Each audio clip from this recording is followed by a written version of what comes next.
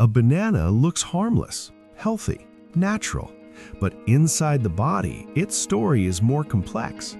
As the first bite enters, the body responds instantly. Organs activate, digestion begins, nutrients rush in. Inside the stomach, banana breaks down fast. Sugars release quickly, enzymes get to work, but for some bodies, this process creates gas.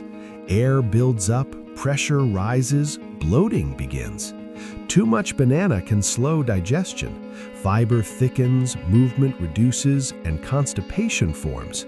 Meanwhile, sugar floods the bloodstream. Glucose spikes, energy rises fast, then crashes just as quickly. In sensitive individuals, this surge may even trigger headaches as blood vessels tighten and pressure builds in the brain.